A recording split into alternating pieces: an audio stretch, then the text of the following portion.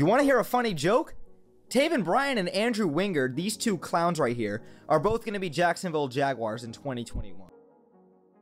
Now, before I actually get onto the actual 53-man roster breakdown that Urban Meyer and the Jacksonville Jaguars have released today, let me talk about some notable cuts that were made today, including 9 wide receivers that were cut, and only 5 making the roster. But here's some notable cuts. Doug Costin, Laquan Treadwell, Quincy Williams, Colin Johnson, Josh Jones, Gerard Wilson, Jeff Cotton Jr., preseason stud, Jalen Camp, our 6th-round pick, Philip Dorsett, and Pharaoh Cooper. Now, with a lot of these guys, I understand that none of these guys really are flashy bright. But at the end of the day, I mean, these are definitely some solid guys in here. Josh Jones having a big role last year. Gerard Wilson the last couple of years. Jalen Camp, as I said, our 6th-round pick. You know, I was very high on him being, you know, an athletic freak. Quincy Williams from the 2019 class, a third-round pick. You talk about the 2019 draft class from Dave Caldwell. There's 2 guys remaining on that roster in Josh Allen and Jawan Taylor. Everybody else is gone. Laquan Treadwell was an absolute training camp stud. Obviously had a nice preseason as well. Had a touchdown last game. Pharaoh Cooper had a touchdown. Great special teams player as well. Philip Dorsett, Urban Meyer did speak very highly of him and did say that he's going to try to get him back. He's just a little dinged up right now from his words. And Jeff Cotton Jr. played phenomenal weeks 2 and 3. But at the end of the day, I understand some of these cuts, even a guy like Colin Johnson who's 6'6", and you just can't teach that kind of size and athleticism that he has, but you know, I understand. So let's get on to the 53-man roster breakdown. So I'm going to go position group and talk about the position if I feel as if it's needed. Quarterback, Trevor Lawrence, CJ Beathard. Nothing needs to be discussed there. Obviously, we know Gardner Minshew's been traded to Philadelphia. If you want my thoughts on that video, I will link to it above right there for y'all to see.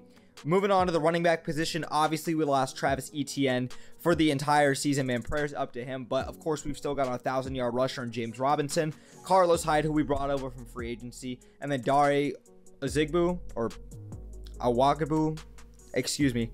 You guys know exactly who I'm referring to. I'm not thinking of Azigbu. I can't pronounce his name.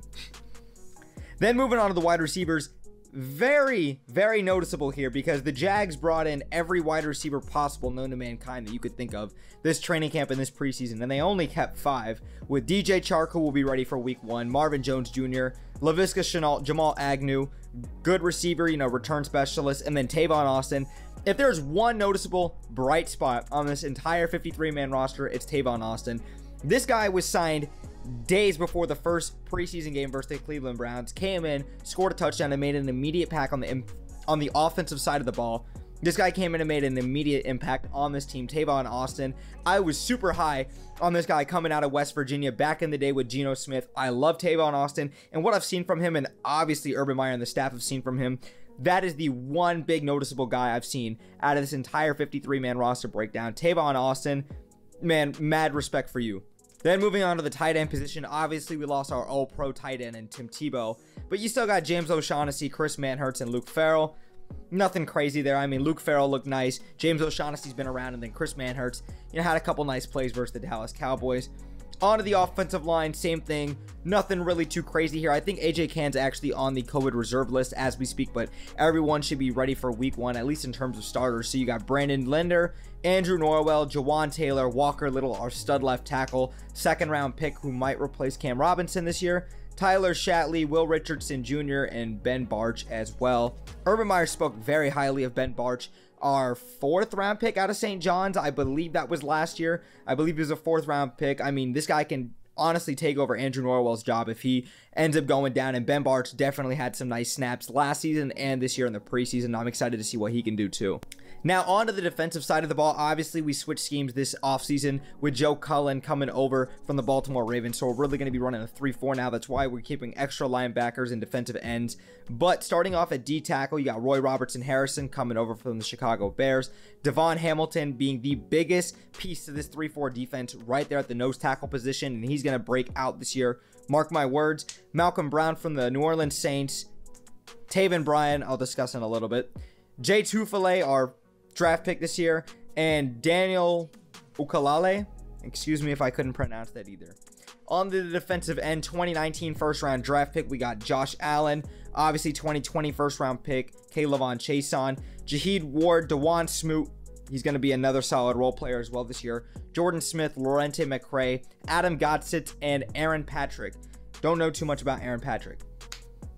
On to the linebacker position. Obviously, we traded away Joe Schobert, free agent, but we got Miles Jack, Damian Wilson, Shaq Quarterman, Dakota Allen, and Chappelle Russell.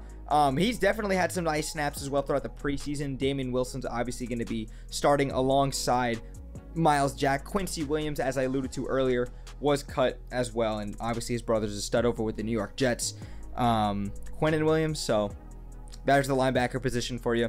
Safeties, we got Rayshawn Jenkins, Andre Sisco, Daniel Thomas, Rudy Ford, and Andrew Wingard, another guy I'll discuss alongside with Taven Bryan a little bit later on.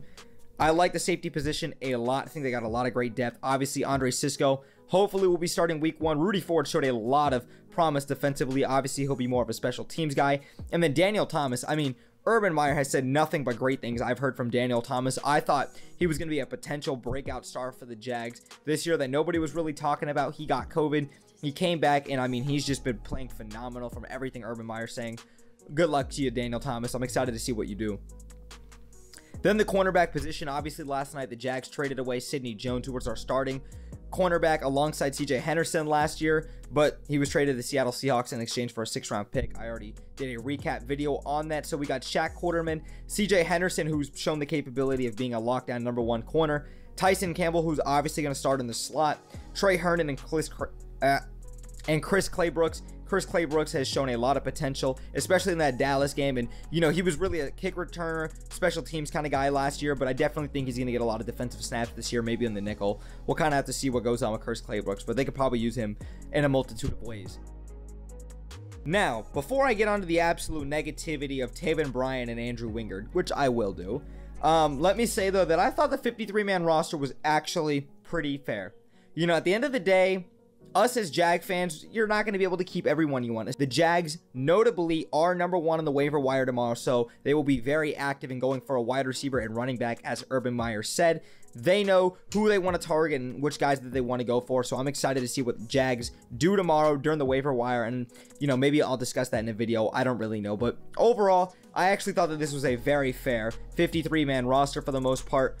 Obviously, Taven Bryan and Andrew Wingard, God, I cannot express my level of discomfort and pure hatred for that. But, you know, at the end of the day, I have nothing but the most trust and utmost love for Urban Meyer right now, everything he's doing for the city and for this franchise. You know, surely he sees something in Andrew Wingard and Taven Bryan that us casual fans just can't see at the end of the day. So I want to see how that plays out, but Taven Bryan has shown me nothing. 3.5 sacks and 11 tackles for a loss since coming into the league. I mean, Calais Campbell, in his NFL Jacksonville Jaguars debut, week 1 at Houston, the birth of Saxonville, had more sacks than Taven Bryan's had in the last 3 years, and Calais Campbell did that in 1/2. Put that into perspective, okay? This guy was our #1, our 1st-round pick back in 2018. We took this guy over Lamar Jackson. Love you, Trevor Lawrence. You get the point. Andrew Wingard, what the hell is he doing here, man? I mean, I just don't understand. He's not making plays on special teams. He's not doing anything defensively. You know, the 4 guys I named above him, Rayshawn Jenkins, Andre Sisco, Daniel Thomas, and Rudy Ford, all of those guys are better. Gerard Wilson's been here the last couple of years. Like, there's just better guys. I mean, you could have given those 2 roster spots to guys maybe like Laquan Treadwell or, you know, Josh Jones, or as I said, Gerard Wilson. Like, there's got to be somebody out there you could have given that roster spot to. But you know what? Whatever. I'm going to roll with Urban Meyer because Urban Meyer at the end of the day knows what he's doing. I'm not going to be too critical of the team.